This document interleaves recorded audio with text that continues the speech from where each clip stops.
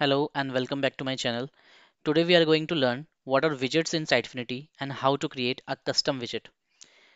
I strongly recommend to watch previous videos of this tutorial by clicking on the I button before proceeding. So widgets are nothing but components responsible to render data or content on a page. Let's understand this better with this diagram. So you can see this is the layout architecture of the Sitefinity. So you can see this is the user where it requests a page and the Sitefinity returns an HTML page. So if we talk about the end user part, so that is all for the end user. Let's go to this page thing. So you can see that this is a page and these are widgets. So you can see widgets are components. Widgets are there onto the page to bring content or to bring load API data onto the page. And you can see that page is inherited from the widgets and layouts from the page template. So page template can have these placeholders and some of the design widgets and some of the blueprint of that page. So you can see that this is the page template. This part is the page, and in the widget itself, it can pull data from like content modules or any of the external APIs, web services, third-party DBs.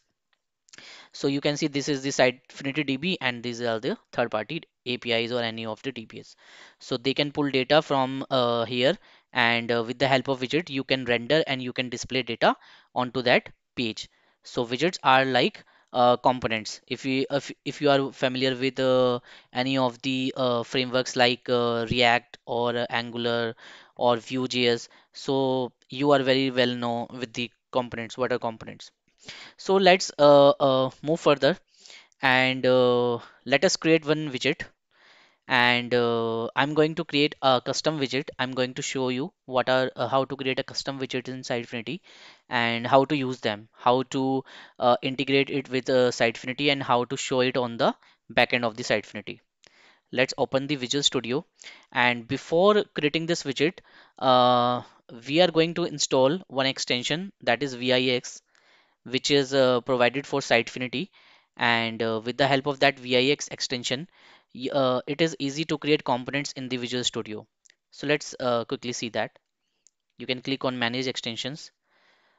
You can go to the online and search for VSIX.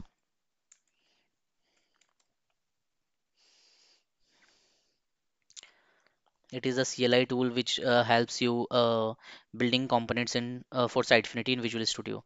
So you can see Sitefinity VSIX is already installed for me.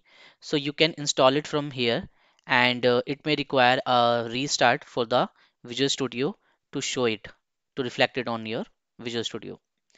So let's close it and let's go and see how VSIX allow us and help us to create components in Sitefinity project. Let's click on right click on and click on add. On the add button, you can see on the bottom as Sitefinity option. So in this Sitefinity, you can see different options of the VSX which it provides. Like you can create a widget, grid widget, page template from here with just of a click. So let's click on a widget because we are going to create a custom widget. So you can see that it is asking for a name, and I'm going to show you how to create this custom widget, and I'm going to consume an API, and that API data I'm going to render it onto the page. So I have a small and this sample API which is API.spacx data. So this is a API running, and I'm going to fetch the data of this API onto that widget, and I'm going to render that data onto the page in the end. So I'm going to give it a name as SpaceX data.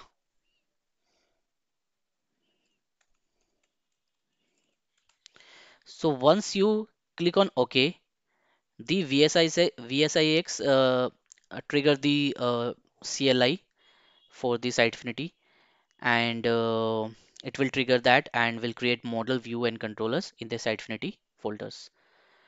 Let's click OK. So you can see it is triggering and CLI, and it is asking for the reload all. Let's click on reload all.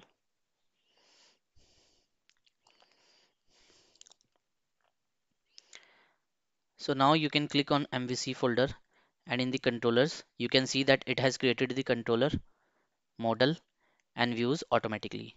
So now you can write your code to consume that API I am going to use, and you can write your data here. Let's click on controller. So you can see in the controller file, I have some of the attributes here, like name of this, title, and section. So section provides you like where in what section of the page where you can find this widget inside that section. I will show you later. Let's copy the code which I've already written it. Let's copy that code. I've already written the code. I'm going to simply replace it.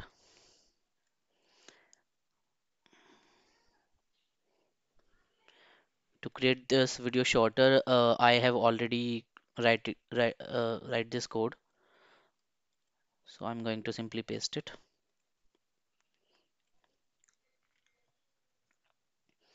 I'm going to create a folder here,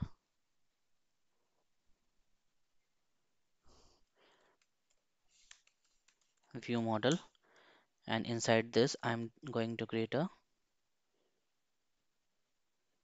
class file,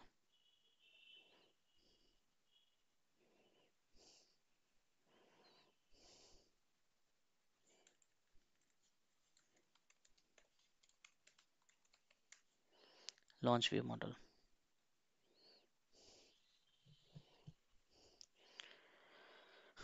Let's copy the code.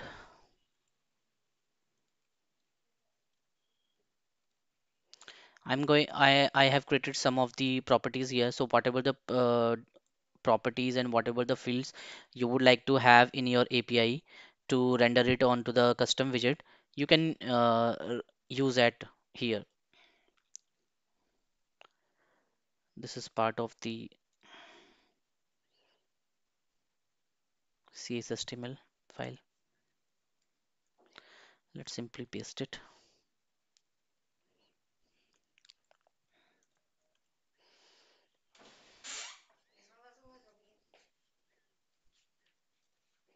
And in the model itself, uh, you can write the data to call that API. So you can see that this API we are calling here, and I'm not going to cover much of the code part here because this is simple .NET and MVC stuff. So I'm going to only show you what are custom widgets and how to create them. So you can see that I have created the properties as well.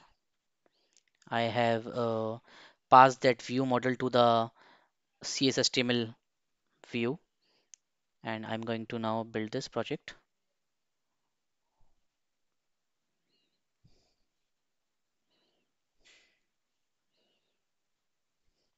Let me build this. So guys, I have built this project and successfully run the project. So I'm going to place that custom widget onto a page now. Let's edit this page and let's see how we can drag and drop that widget. So you can see, as I told you, that in the new category of the custom, you can find that widget which is newly created. So let me show you. Let's go to the Visual Studio, and in the controller itself, you can see the title and section name. So section name is custom, and title is SpaceX data. So you can see our SpaceX widget is there under the category custom. If you want to change the category, you can change the section name here. And if you want to change the title of the widget, you can do that from the title. So now drag and drop that widget here onto the page itself and see what the result comes. So you can see it is loading some data. Let me save it as draft, and let me preview this page. If I preview this page, I can see that there is data, SpaceX API, and there is some description. How is it coming?